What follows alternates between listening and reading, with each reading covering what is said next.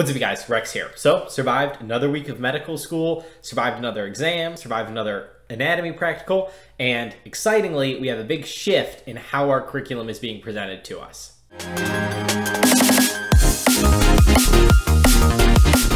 So real quick, had my third exam, had my anatomy practical, nothing too much to say. It was similar to the other exams. It's pass-fail. I passed. I hope all my classmates passed. Nothing too much to stress about. We're focused on learning. So what I care about more is learning related in that we have a big shift in the curriculum. So our first sort of 6 weeks, that our first 3 exams, that really covered our molecular basis of medicine that we need to know. So that was like our genetics, cellular biology, all of that stuff. And so that sort of got presented to us not super organized, in that we would have one topic would be on mitosis, and then the next lecture might be on transport proteins, and the next one might be on membrane receptors, and they're all related in that they're biology, but not too related, and that at the same time we're doing histology of epithelium one day and then dissecting the gluteal region the next day. And so it wasn't super tied together. I guess that all changes now. They're really entering physiology. And so we now move into more organ-based blocks going forward. So this past week, we started doing cardiovascular, and we will continue that next week. So in histology, we looked at heart tissue and vascular tissue. In anatomy lab, we dissected the heart, and all of our lectures were about how the heart works, EKG, all of that cool stuff. It was really cool, a lot to learn. But however, I guess I'll put off sharing what I learned in medical school being about the heart until next Sunday. You can expect something about that. And I actually want to talk about something that was brought up in this week, where we did sort of a practice patient type thing of where in a group with one of the doctors and one of the third-year medical students helped facilitate. 3 of the students presented sort of hypothetical cases and gave more information as we asked questions, and we had to come up with a diagnosis. And so the one patient, it was like super obvious they were a kidney stone, but we have to come out with that differential diagnosis list of other possibilities, because you don't want to just get convinced and convince yourself with confirmation bias of this is what I think it is, we're going to stick to it. And so the patient initially started off with just pain sort of in their lower side. And so I was throwing out diagnoses of what that could be. And one of the things I threw out was a dislocated rib. And so the doctor was like, I've never even heard of that. Is that even possible? And so that was really surprising to me, coming from my wrestling background, where you don't really have to know the details of this, but in wrestling, especially freestyle wrestling, there's a move called a gut wrench, where the goal is basically to put a ton of pressure on someone's ribs and basically dislocate their ribs, quote, dislocate their ribs. And so that's a super common thing in wrestling. I've had it happen to me a ton. It's happened to a ton of my teammates. And so you have like a rib out of place. It's really hard to breathe. Everything feels super tight, but an athletic trainer, a chiropractor, a physical therapist, they sort of just pop it back in, and wrestlers sort of figure out how to pop each other's ribs back in. And it's like, boom, instant, pain's gone. You can breathe again. Life's great. And so it was really surprising to me that the doctor had never heard of this, because this is like a super common thing in my experience. So we had a little bit of a 10-minute break to mitigate Zoom fatigue, and I looked it up.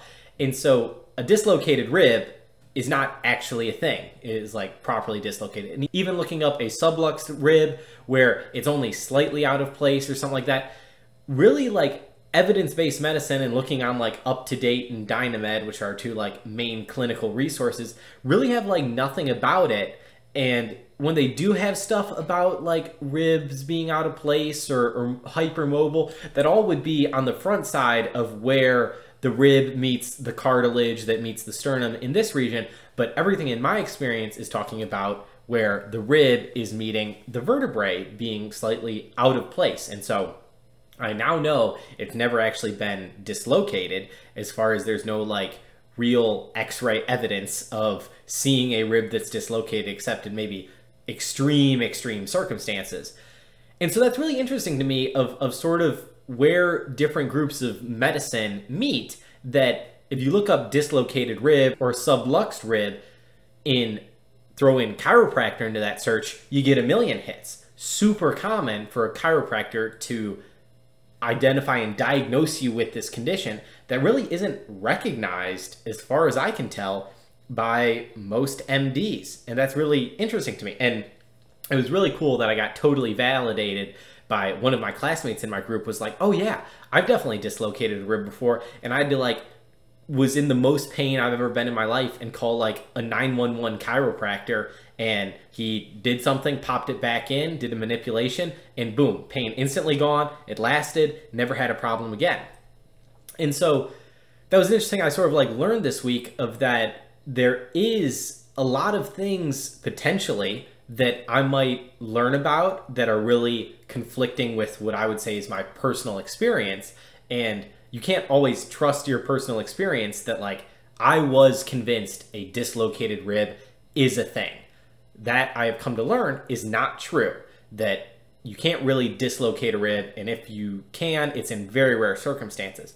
However, I also learned that there are some things that I might have from my experience that aren't fully true, but are at least partially true that Western medicine or MDs might really not know about. And so while it's not true that dislocated ribs are a thing, there is something that can happen where your rib meets your vertebrae that can be easily fixed by a chiropractor that causes a ton of pain, but after a chiropractor adjusts it, completely resolves it, restores your ability to breathe well, all of that, and you're good to go.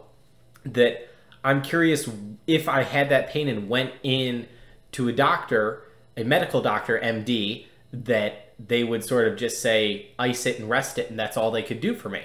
And so I really guess my reflection of this is having humility as a doctor, that there are a lot of areas of medicine that I may not learn about and that are true. And so there are some things that in homeopathic remedies or things that a chiropractor might prescribe that are not very evidence-based and are also not true, but there might be some things that I might learn about that they know that are true. And just having humility and accepting that what you had from your lived experience might not be true, and what I learned in medical school might not be the sole explanation of reality and everything that could be wrong with a person and how to treat them, that there are other things to learn. And I'd be really curious at a DO school that is more likely to use like hands-on manipulation if they would learn about a subluxed rib or dislocated rib, and that'd be super common. And so that might be something that like MDs could learn from their DO counterparts, or if it's really more of a chiropractor thing.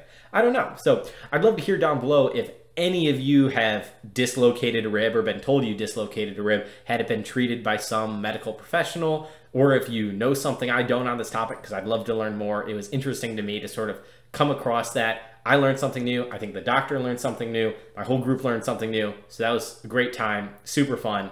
Questions, comments, or concerns, I'd love to hear about them down below. If you want to hear more about what I'm learning as I go about my journey to be a doctor, make sure you subscribe, hit the notification bell to catch my latest uploads. As always, like the video if you like the video, dislike the video if you dislike the video. And until next time, don't be ordinary, go be great.